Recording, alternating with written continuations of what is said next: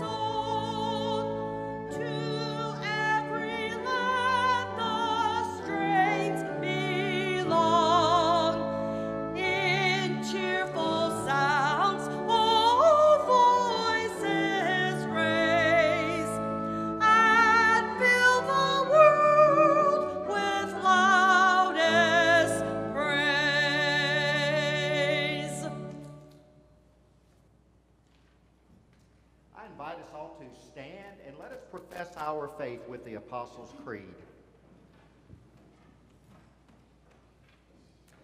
I believe in God the Father Almighty, maker of heaven and earth, and in Jesus Christ, his only Son, our Lord, who was conceived by the Holy Spirit, born of the Virgin Mary, suffered under Pontius Pilate, was crucified, dead, and buried.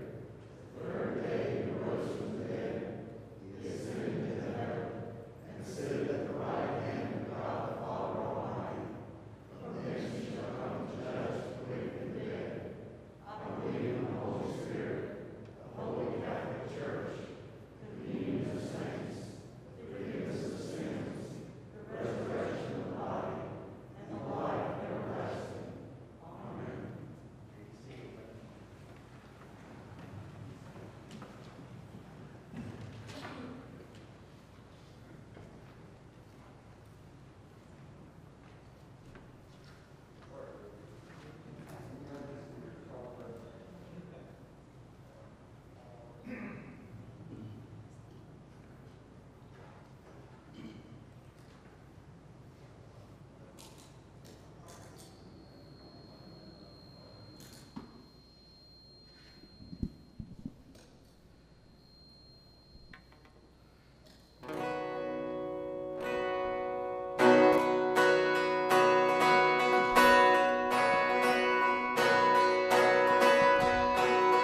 Not to us, but to your name be the glory.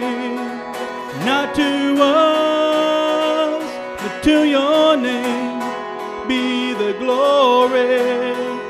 Not to us, but to your name be the glory.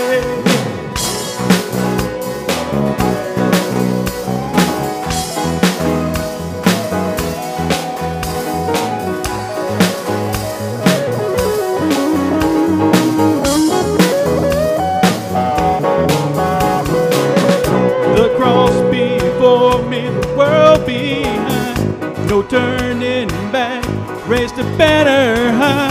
It's not for me, it's all for you.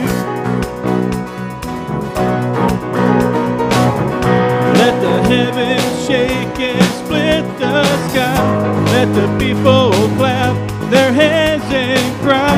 It's not for us, it's all for you. Not to us, to your name be the glory. Not to us, but to your name be the glory.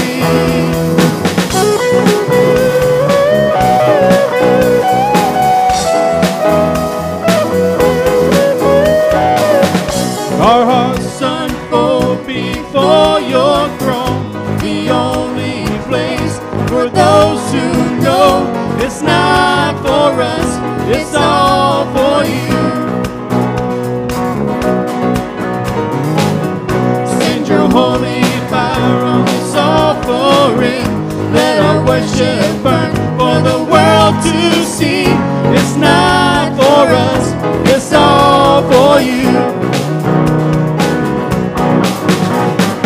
Not to us, to your name be the glory. Not to us, to your name be the glory. The earth is shaking, the mountains shouting. It's all for you.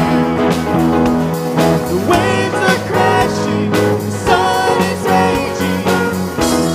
It's all for you. The universe is waiting and singing. It's all for you.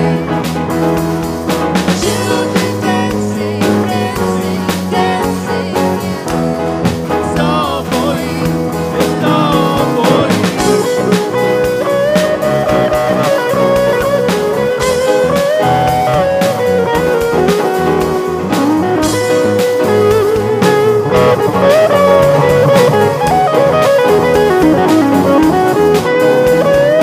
Not to us, but to your name be the glory. Not to us, but to your name be the glory. Not to us, but to your name be the glory. Not to us, but to your name be the glory. Be the glory.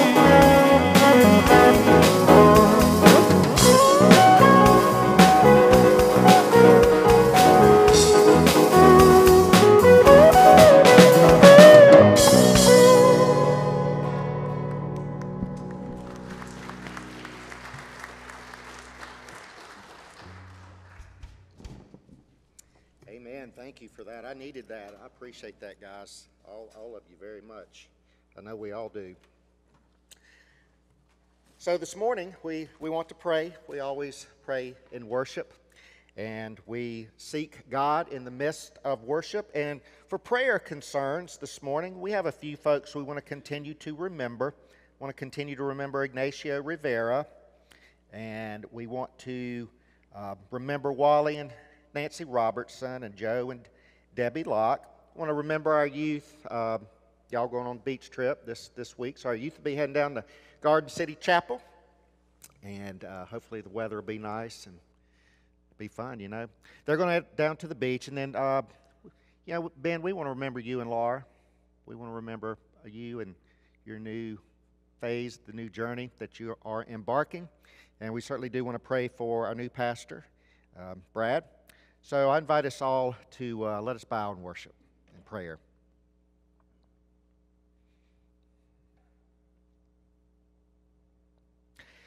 Almighty and gracious God, we acknowledge that we are living in strange times. And God, I think many of us probably feel like we are maybe wandering in the wilderness like your children, the Israelites, did so many years ago when they left the security of Egypt and found themselves in the desert for 40 years. And they wandered. And there were times when they were frightened and fearful. There were times when they were anxious, uncertain, even about the basics, where they would find water, where they would find food, where they would find shelter. They had no idea how long they would be wandering in the wilderness. They had no idea how long it would take them to reach the promised land. But God, we also remember that you were with your children in the wilderness. You were a pillar at night, cloud by day. That you were with your people, that you were leading them, that you were guiding them, that you were directing their steps, that you were protecting them, and you were providing for them. And God, through that long wilderness journey, your children learned to trust you and to know you as a loving and kind God. Oh Lord, I pray that you will continue to instill that kind of faith in each and every one of us as we meet the challenges that exist among us. Oh God, we continue to pray for all of us as we continue to be impacted by COVID-19 on so many different levels and in so many different ways. Oh God, we pray for our nation. During a time of great division and unrest, a time that is tense. But God, you are our God, and this is your world. You created this world. You created each and every one of us. You love us enough that you were willing to send your Son into this world to die for this world, and we continue to trust you and to trust your grace, to trust your love. Oh God, we pray especially for those whose names have been spoken. We ask that you touch them, bring them healing, bring them relief, bring them encouragement. Oh God, we continue to pray for medical personnel who are on the front lines. We pray for them. We pray for their families. Oh God, we pray for Ben and Laura that you will bless them as they begin a new phase of life as the journey continues. Bless them in this time of transition. Bless their new congregation. May they all feel your presence, know you as the Good Shepherd.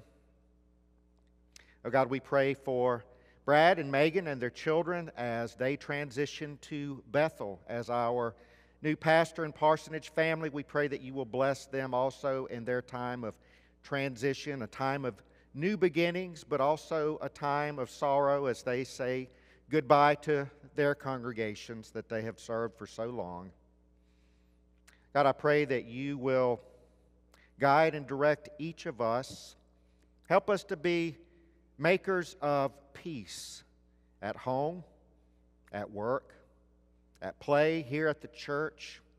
Oh God, help us to create and make space for peace. And I pray that your Holy Spirit will guide and direct and help us with that. Oh God, we are thankful for all of our many blessings, and we ask these things in Christ's name. Amen.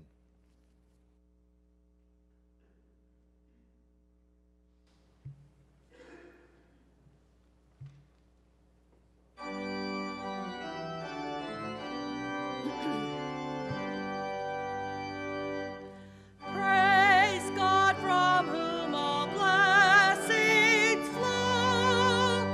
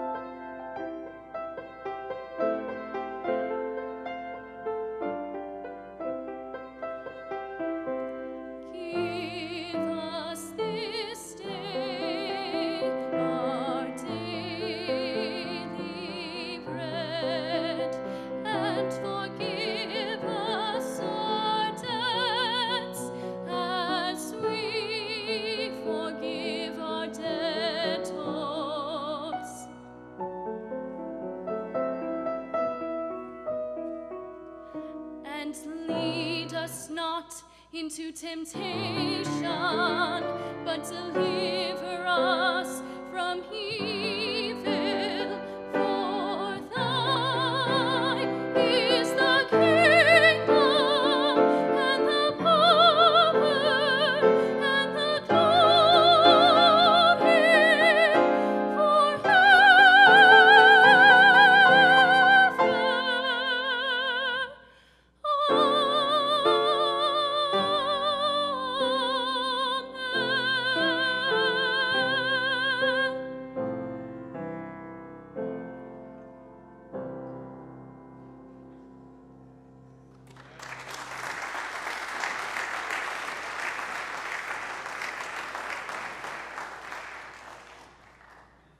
Thank you, Kayla. Just having known you for a few days and having heard you sing a couple of times, I know that congregation has experienced your gifts already. I think they're going to keep you right on past the summer and into the semester. And that goes for you too, Matthew, up there. Yeah, we'd like to keep both of you if we could, but we're thankful for the time that you're giving us. Well, you notice that as we preach and as we sing up here, we're not wearing our masks like you are, but I've got mine just in case.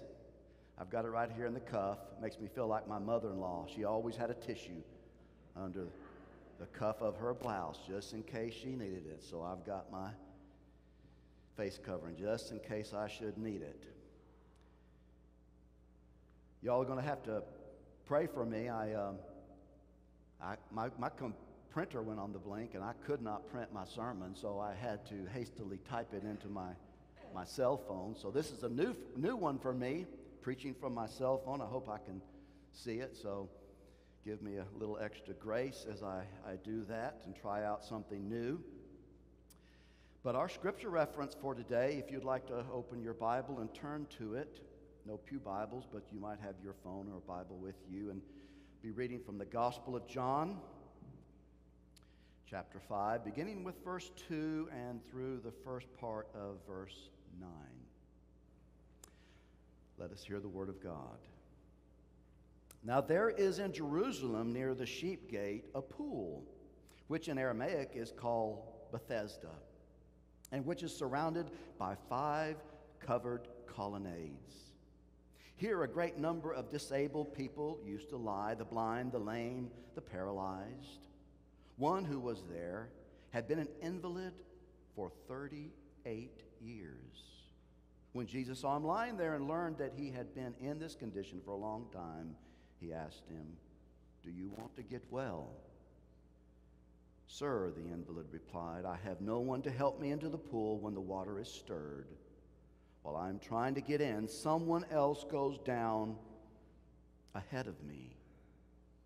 Then Jesus said to him, "Get up, pick up your mat, and walk." At once the man was cured. He picked up his mat and walked. The word of God for the people of God.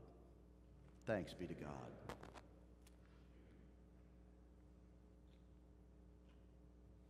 Can you picture it? This lovely pool of water, surrounded by not one colonnade, but 5 colonnades, and covered. A beautiful place. And gathered there around this pool, a mass of people, people of all kinds from all walks of life. anxiously waiting for the slightest movement or stirring of the water, hoping against hope that this is their day for a miracle. This is their day for the beginning of a new life. That's what Jesus saw when he walked into and among this crowd of sick and hurting people. This gospel lesson, in a sense, is it's a picture for us of the unredeemed world around us. Masses of people with needs of all kinds. People who have unmet emotional, physical, mental, financial, relational, or spiritual needs and infirmities. Like the people described in this passage, many of these people may not even know what's wrong with them, but deep down they know that something is not right. And they are yearning to be whole, yearning to be free, yearning to be sick no more, free from their pain or illness. The sad thing is, many of these people today, in this similar situation, they don't even know they're sick. Or they know they're sick, but they're looking for help in all the wrong places. Everywhere but where help can be found, which is in Jesus. And Jesus stands right there in front of them. As he stood in front of this man, and his arms are outstretched, he's saying, "Let me help you. Let me make you whole." Offering to do for this man and for anyone who has this need what they cannot do by themselves or for themselves. And at the root of many of the diseases and problems that we face in our society today is what I call the me first sickness. And it seems to be spreading almost like a plague amongst us. What do I mean by a me first mentality? It's a selfish, self-centered, even narcissistic way of thinking and living. It's all about me and what I want and meeting my needs and expressing myself without regard to how that might affect our brother or our sister or our neighbor. We've all experienced how children are. You know, you look at a newborn baby and all you can think of is innocence, right? Children are born innocent, right? Wrong.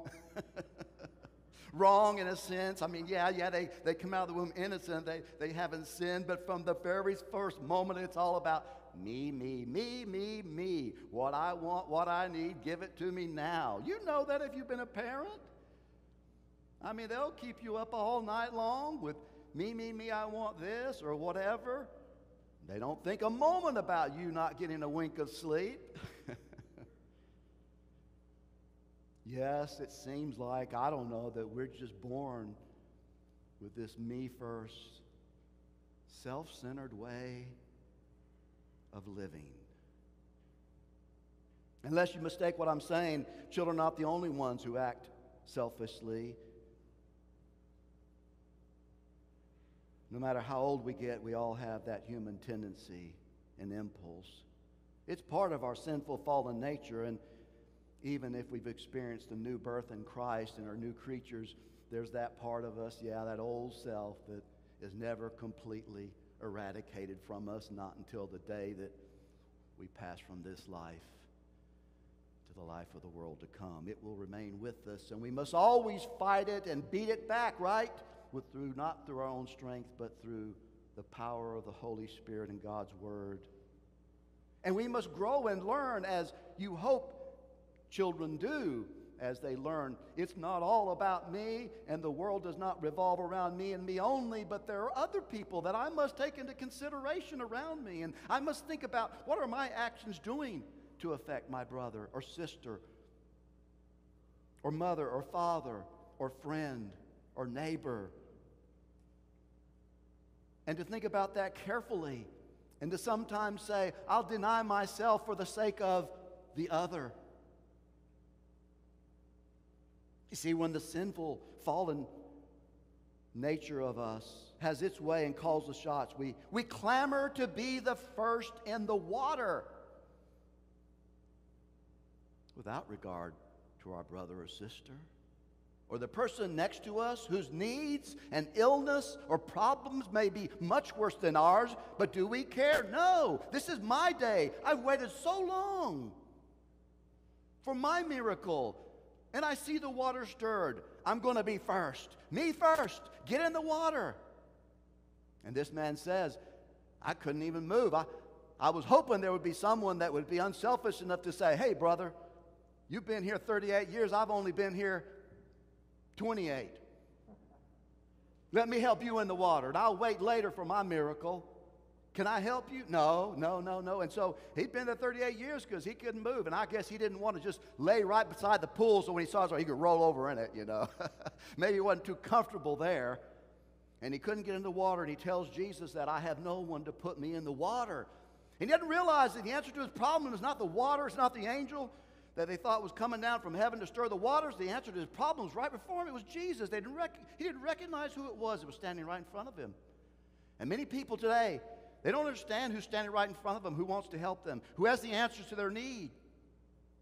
They're looking everywhere else. Oh, some miracle thing they see on television. If you just take this pill or this thing, you know, you'll be well, you'll be fine. They look to their friends. They look to gurus. They look to self-help books, they look everywhere.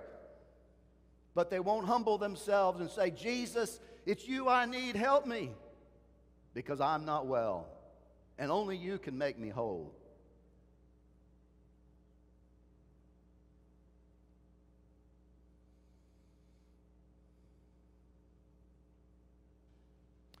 What if we were in that man's sandals?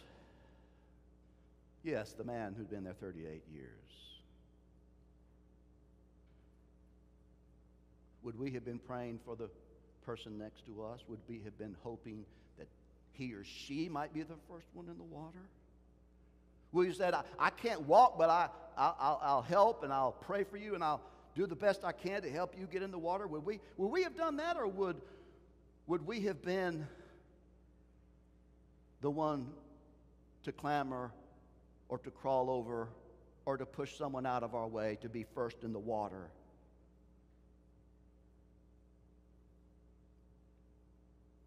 How many of us would we willingly and gladly give our place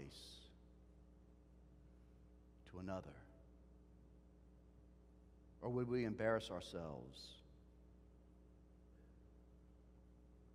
by how vigorously we fought our way to be first?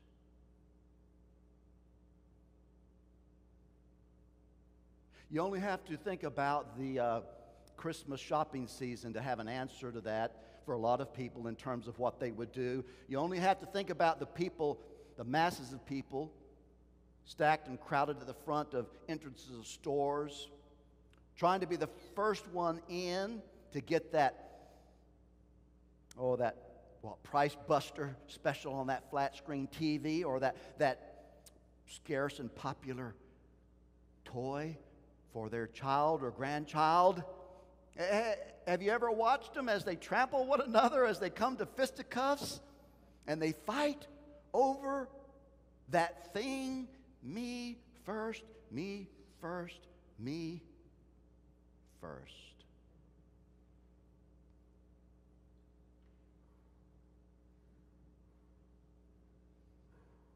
That's what the unredeemed human heart is, but it can be a different story when our hearts are changed and redeemed by the grace of God, when we have what the Bible calls the mind of Christ, and a better word may be the attitude of Christ. The attitude of Christ?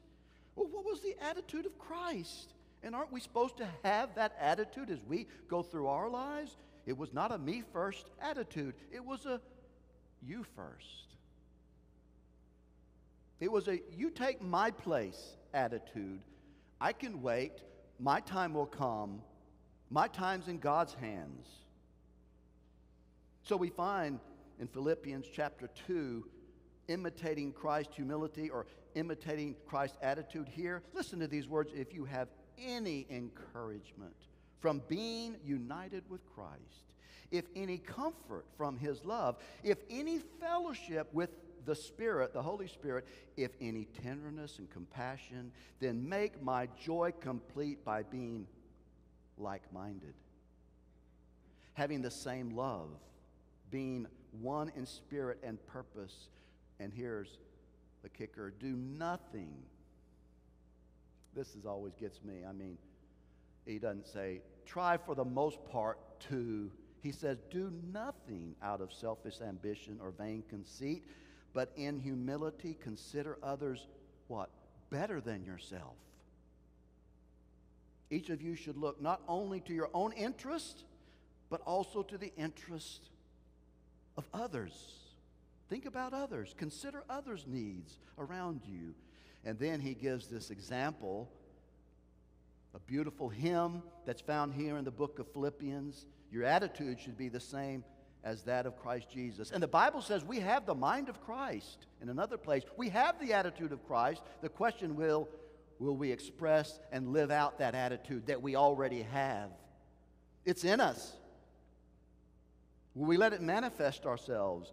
Because Jesus it was in the very nature God, but did not consider equality with God something to be exploited.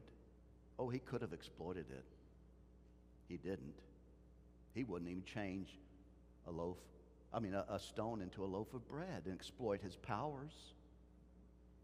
To lift himself in a level above the human race. No, I will understand and know hunger so I can understand what it's like for others in the world to feel hunger and to do without. No, he didn't exploit his godness. He made himself nothing, taking the very nature of a servant, being made in human likeness, and being found in appearance as a man, he humbled himself and became obedient to death, even the death of the cross, which was about the worst kind of death anyone could imagine, and still is the worst kind of way to die probably that has ever been devised or ever will be devised. Therefore, God exalted him to the highest place and gave him a name that is above every name, that at the name of Jesus every knee should bow in heaven and earth and under the earth, and every tongue confess that Jesus is Lord, to the glory of God the Father. Can any of us, without Christ being in us and being Lord of our lives, can any of us, without the power of the Holy Spirit, ever come to a place where we can consider others as more important than ourselves? Now that takes a mighty work of God to overcome that kind of me first attitude. I know I need it in my life. And without it, I can be the most selfish, self-centered person in the world. And every one of us can be, if we just yield to what we want and our lower, unredeemed human nature. How many of us are willing to be patient, to wait for another time and give our place to another for their time? How many of us instead are impatient, wanting to force things and make them happen on our terms when we want according to our plan, rather than saying, God, I trust you with yours. I trust your good plans. I'll give my place to another. I'll consider others more important than myself. I'll consider the needs and interests of others around me. I will not live a self-centered life because it is contrary to the very nature and person of my Lord Jesus Christ. I read recently about he was a Welsh miner named Thomas Sampson. He worked in the mines, in the deepest, darkest crannies of those mines in Wales. It was a dangerous place to work. Many people lost their lives working there. But that's how he eked out a meager living. But he was a hard worker. He was an honest man. He was doing his best to provide for his family. And one day, his foreman noticed his hard work and all that, and he said, "Thomas, I've got a job for you above ground." How many of you ever prayed, "Lord, give me a job above ground"? Enough time in the mines. Well, that time came. And he said, it'll be easier work, fewer hours, higher pay, and it's not nearly as dangerous. Not really dangerous at all. Would you be interested? And Thomas said, "Whoa, would I be interested? Yes, very interested."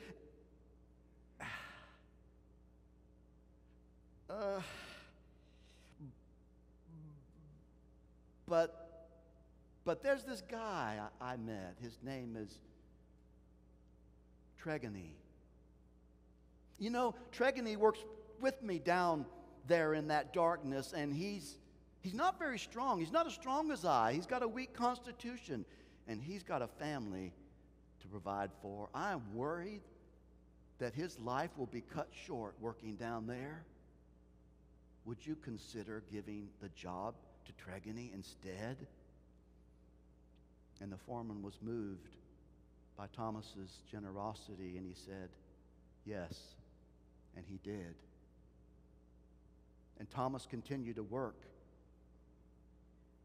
in the darkness of those mines for a time until the foreman once came to him again and said, "There's another opening above ground. Would you like it?" This time, Thomas accepted the offer.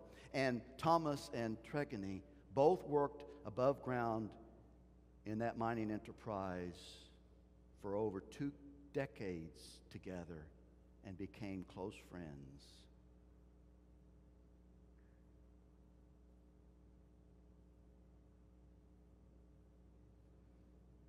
Me first or you first?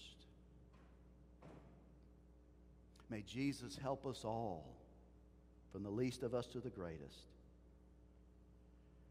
to move from a me first mentality to a no, you go ahead, you first mentality. May we grow up as children and mature in Christ to have that kind of attitude. You know, that was the attitude that we read about Jesus had. When he hung on that cross, he was saying, you first. He put us first. He denied himself his life, his comforts, his freedom from pain, and so much that we cannot even fathom. He denied himself for you and me. That's how he lived. That's how God calls us to live. This happened in a place called Bethesda. I've been blessed to go there and see where that pool once was. It was not the beauty of all the colonnades because all that's been destroyed, but I could be at the very place they believed that Jesus was and this man was when he was healed. When he got up, picked up his mat, and walked. That word Bethesda has at its root the word that means to send. And we have to believe that there's somehow meaning to that, because we believe that God sent Jesus to that man in his need to make him well. And we believe that after he was made well and whole, by the grace and power of God, that he was sent to be a witness. In fact, if you read the rest of the story, he was a witness to people that weren't really ready to hear his story, because Jesus had healed them on the Sabbath, and that was a sacred cow of theirs, you know. But he was a witness nonetheless, because they saw that the man who'd been there 38 years was now healed, and they said, who did this to you, for you? Who could have done that? And they were amazed and yet angry because it happened on a Sabbath. But he was a witness. He was sent. And the truth is that God is sending all of us. We are, not apostles with capital A's, maybe, like the 12 and others, but little apostles, ones who are sent. And we are sent and we have a witness because, hopefully, we have been touched also by the grace of God through Jesus Christ, and He has called us to stand up, to take up our mat and walk and be free from our infirmities, or have the grace to endure them for a time, free to consider our brother and sister and our neighbor. If we could do that more and more, I think some of the unrest and the disharmony and the trouble that we see inflicting our world, I think it would make a difference. I think it would, if we all considered others before ourselves. So what will it be for us? Me first or you first? You decide. I think we know what God wants for us.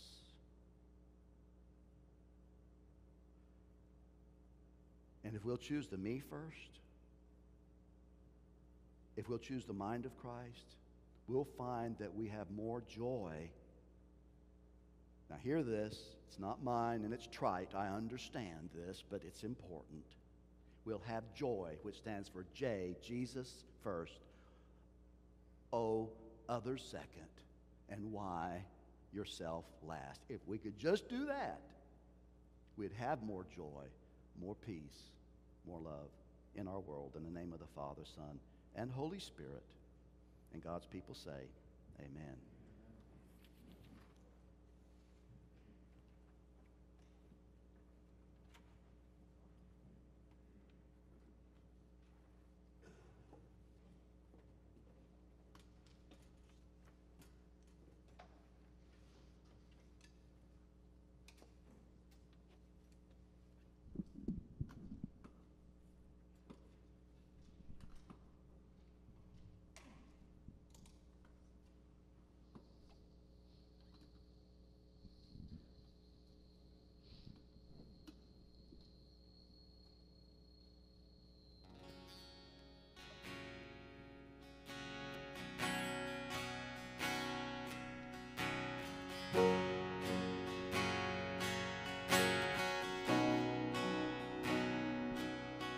You go before I know that you've even gone to win my war.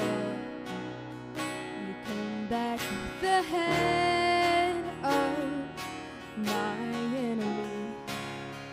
You come back and you call it my victory. Oh.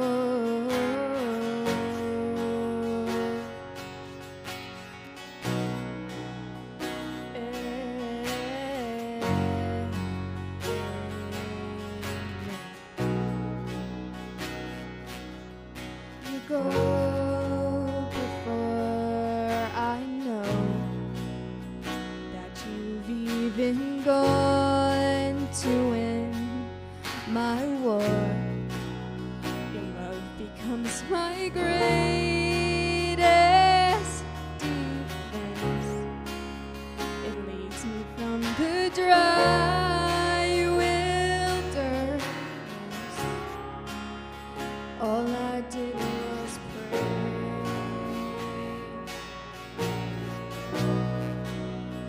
All I did was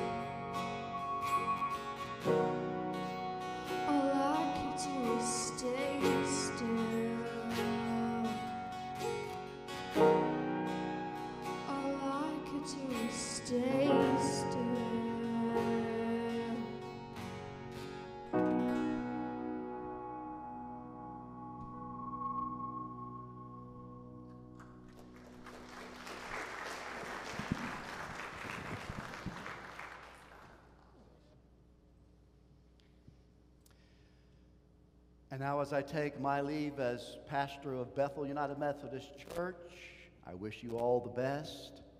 I wish you God's best. I wish you Jesus. I wish you the attitude, the mind of Christ himself, and the blessings of God Almighty, Father, Son, and Holy Spirit. Amen.